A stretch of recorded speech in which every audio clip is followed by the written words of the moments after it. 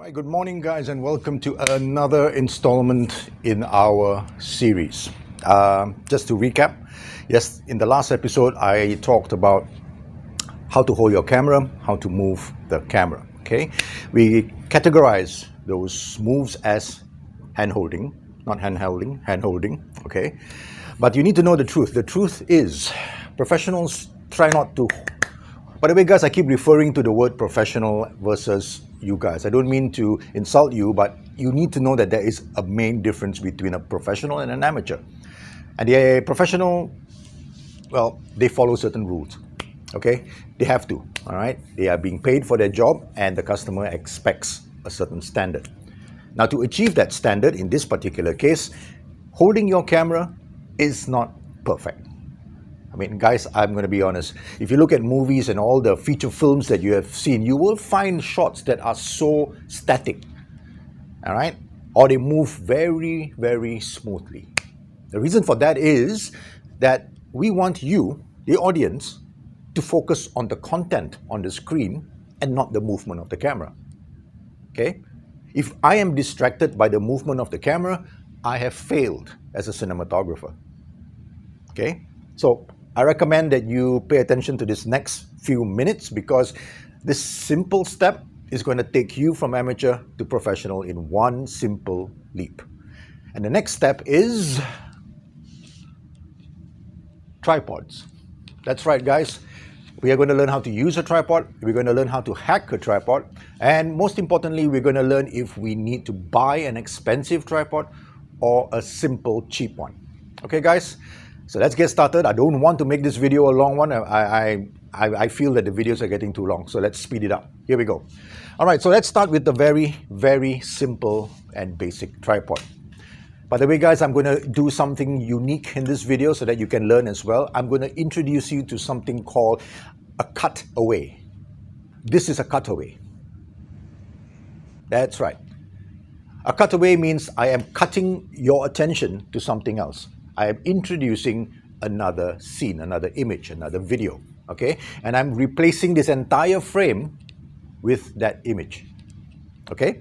Now, we introduce cutaways because we can't explain everything that we want here. For example, if I'm talking about this is a head. Can you see it? Hard to see, right? Right. So I have decided that I'm going to take a video of this somewhere else at a later date, okay, and then edit it into the sequence. So this shot is called a cutaway shot. I'm looking somewhere else, and then I come back. Okay? All right. Now, shooting this shot is often called B-roll. This kind of footage or this kind of video is called B-roll. What you are seeing right now from this camera, by the way, this is the A camera, we call this in the industry A-roll. Letter A. I will take another video camera and I will shoot just this head. That footage is called B-roll, okay? And B-roll is usually shot after A. Why is that? Well, simply because the A camera dictates the story. What I say here right now is the story. I don't know I'm going to talk about this. I don't know if I'm going to talk about the light. But if I do, then I know, I think I need some additional footage to cover that. I'll shoot some B-roll. That can be done later in the afternoon, that can be done tomorrow, it doesn't matter. Okay, guys? So how does it help you as an educator? Simple. You tell a story, you talk, you give a presentation, you look at your footage, and then you realize, here I'm talking about chlorophyll. Okay, if you're teaching biology or science, I'm talking about chlorophyll. I need a photo to explain because my mouth cannot explain everything in detail. Boom! You put the B-roll right now. Okay?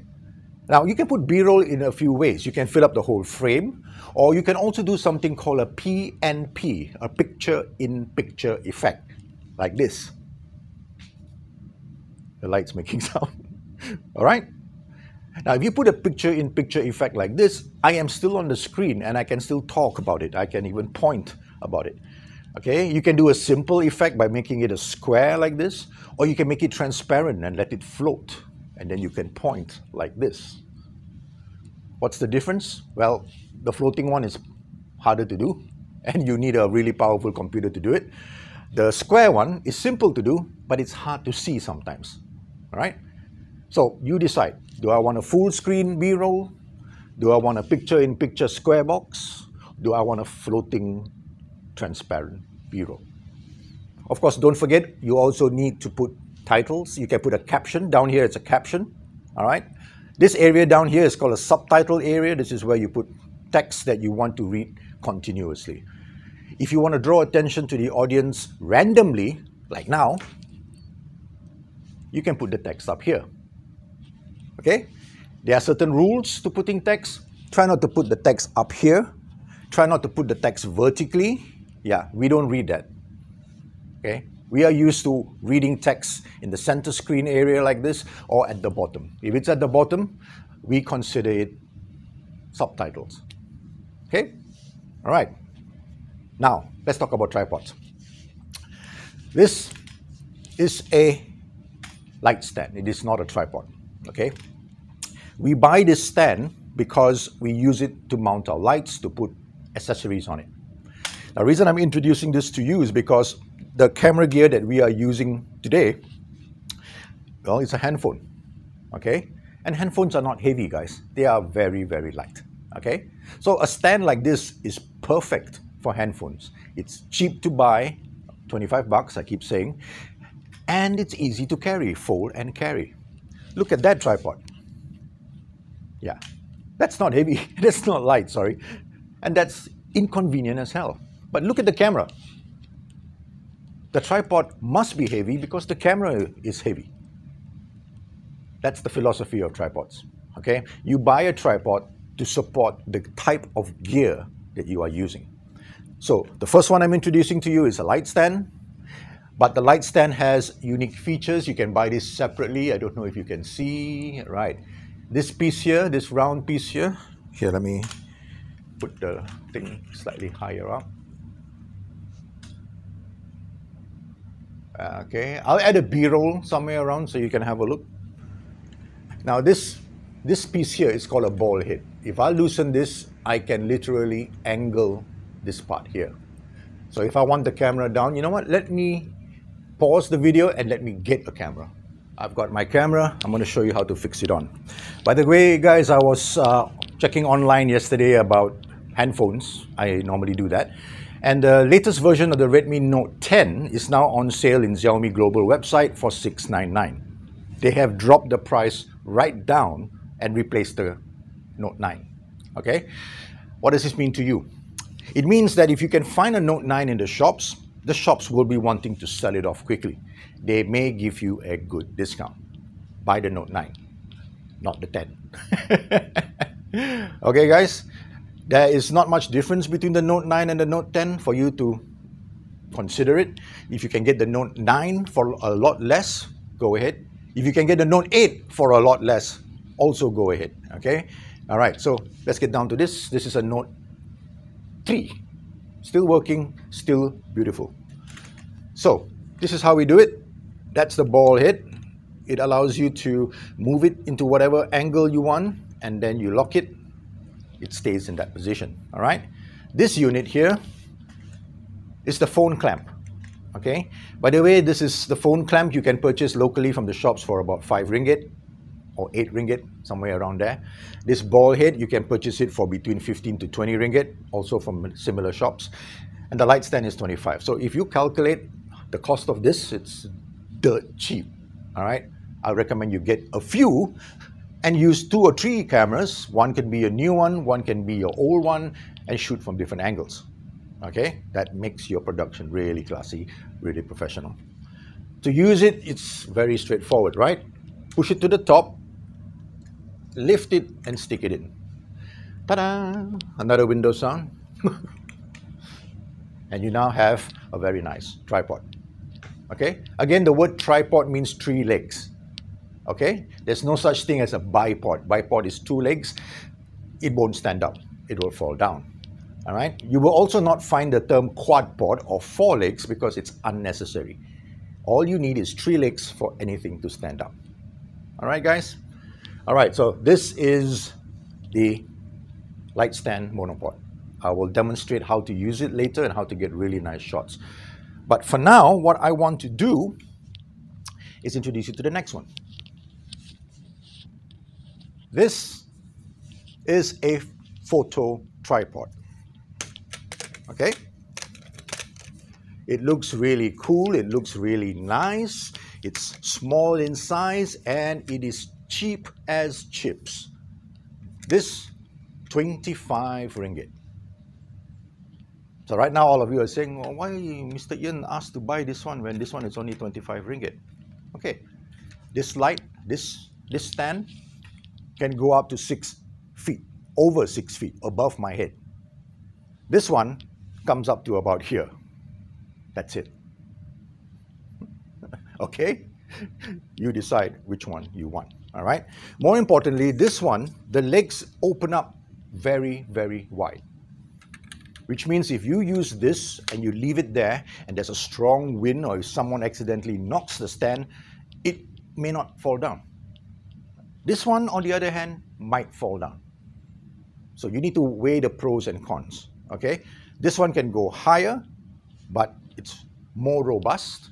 This one, not so robust, but the legs are open up pretty big. Okay? It has a head already. You don't have to buy the head, but you need to buy the phone clamp. Okay? So that's a photo tripod. All right? Now, photo tripods are great.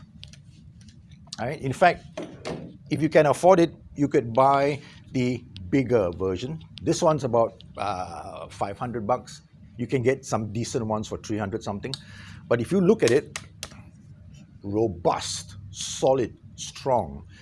And see the ball head here? Even the ball head is so big. It's so... This is too much for a handphone. But if you have a DSLR and you want to improve yourself eventually and buy a DSLR, please get this one.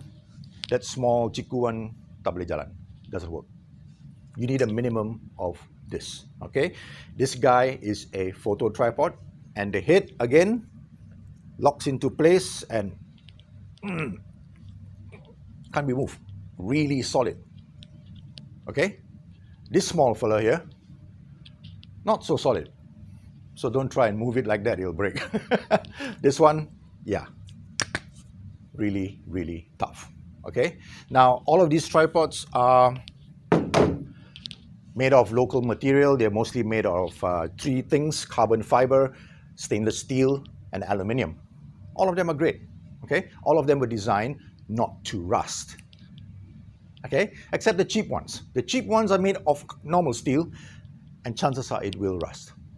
So again, you decide what you want. You want a product that lasts you a lifetime, or do you want a product that you can use for the next year, because next year you're going to upgrade?